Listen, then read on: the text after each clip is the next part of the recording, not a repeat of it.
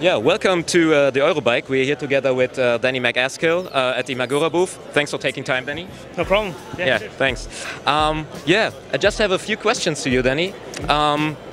What is you're just here on your own personal Santa Cruz bike. Yeah. If you have to decide on one bike for the rest of your life, what would it be?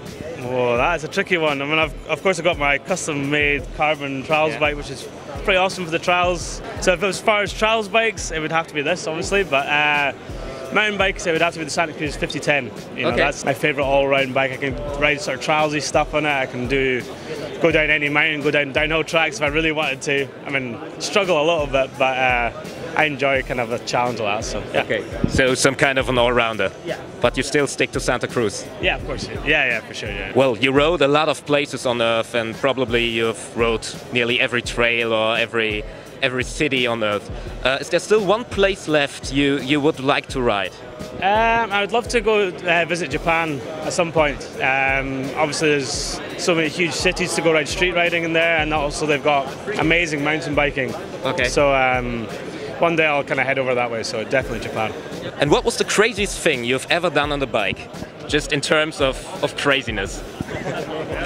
It's hard to say. I mean, all the stuff that I do in the videos is all very calculated. It's hard to say. Probably more when I was a kid, when you had much less. You try things that had much less chance of going right. You know, when you were jumping off like 6-foot walls to flat, and there was probably about a 10% chance that the front wheel was going to come up at the end of the wall. I was probably crazier than I am now. So yeah. We are here at the Magura booth. So and I see you're riding Magura brakes on your Santa Cruz bike. What is your favorite Magura part ever? Oh, ever? That's a tricky one. I mean, for me, it has to be. I mean, part-wise. I mean, I'd almost say like the race line legacy has to be kind of my favorite. I mean, when I was growing up, all my heroes would ride Magura brakes. You know, whether they're riding the Kamikaze, whether it's Hans Ray or John Tomac, Martyn Ashton. All those guys are all running Maguras. And back in the day, it used to be the HS33 brakes. Classic. Or the Raceline Ds. You know, those are like iconic. And for me, it's amazing to be riding the Raceline colorway, you know, beyond Magura, and to have the Raceline as my signature color. So I've got to say, you know, the Magura Raceline, my signature edition brakes, has got to be my favorite. But just because I've had the input, I've been able to like have the lever I want, and basically just the color I want as well. So it's a real honor for me to be riding Magura. So cool. You mentioned a few names of riders. What were the riders that most inspired you when you were not that famous, when you were a kid?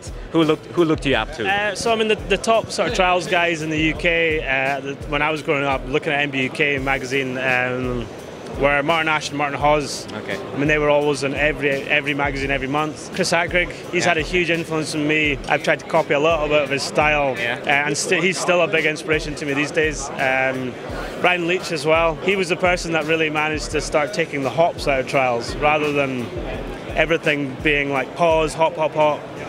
He did, you know, his manifesto video, which was basically trying to eliminate those hops, and that really has stuck with me. And I try to kind of stick to that when I do the videos, when I can, within reason. You know, sometimes it's impossible to take them all out, but and of course Hans Ray.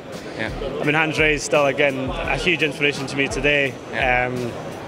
Managing to kind of just, I suppose, almost from a career point of view, you know, seeing he's still doing it into his 50s, still loving riding bikes every day, still being very fit. Yeah, exactly. You know, he's still schooling me up hills, like going up Kilimanjaro with him and still schooling me to the top. So yeah, it was. So still inspiring. Yeah, of course. Yeah, I mean, I'm lucky to be friends with all these guys now. So yeah, cool. It's cool. Well, Danny, you mentioned you developed your own brakes together with Magura. Tell me what is special about them.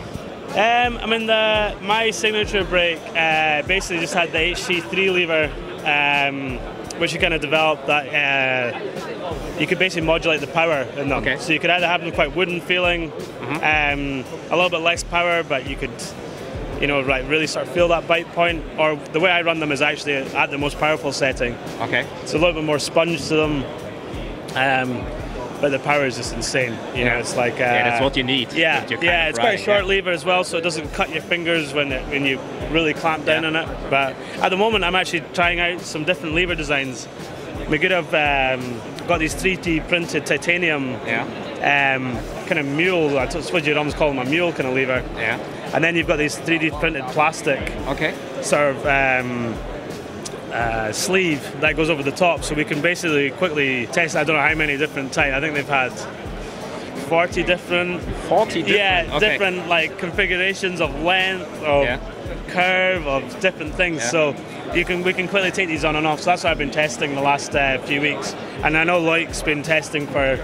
Like Bruni on his downhill bike, he kind of likes a flatter lever, so I've been testing some of that stuff as well. So you can customize them for your style of riding. Yeah, I mean they're not good. These are just prototypes, so they won't be available like this. You know, eventually they'll be turned into a nice aluminium machined lever. But for us as professional riders sort of testing the product, it's amazing just to be able to kind of try all this stuff out and kind of rapid prototype stuff, so really cool. So how many prototypes went into your own brake lever?